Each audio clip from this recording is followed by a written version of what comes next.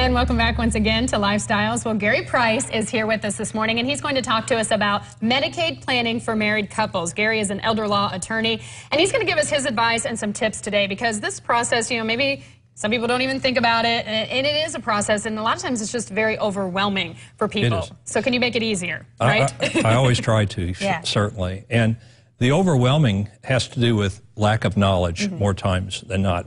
When we talk about Medicaid with regard to a marital or a married couple, we're talking about a married couple where one spouse is either in the nursing home or going to the nursing home very soon. The other, and that's the institutionalized spouse, and the other spouse is going to remain in the family home, right? That's the community spouse.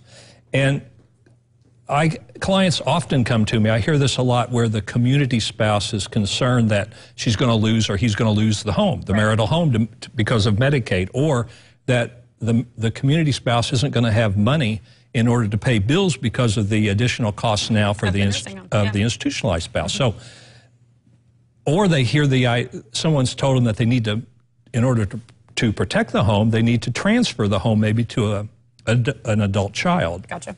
Not a good idea. Okay, so not the thing to do. Not the thing to do. So I tell them this, generally speaking, in a situation with a married couple like I just described, there are rules with Medicaid where we can protect, if not the entire marital estate, substantially all of the marital estate for the benefit of the community spouse, and get the institutionalized spouse on Medicaid. Okay.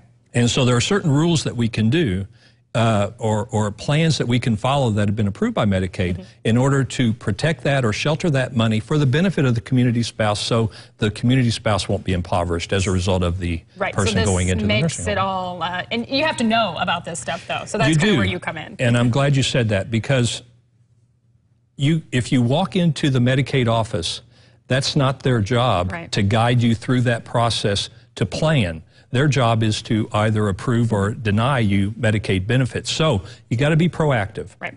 And yeah, you need to talk to someone like what I do. Before you even go to the office. Before you go to the Medicaid office. Absolutely, before you go to Medicaid office. You have a book, too, that can help out. Yeah. In fact, this book also talks about what we just talked about with a married couple, in addition to other things that are relevant to the Medicaid process. People call my office, and I'll be happy to send them a copy of this book at no charge. And also, if they call the office and make an appointment, I'll be happy to talk to them about their particular situation. Yeah, because everybody's probably a little bit different. Everybody invests differently, and there's a different plan. Perfect. And your number?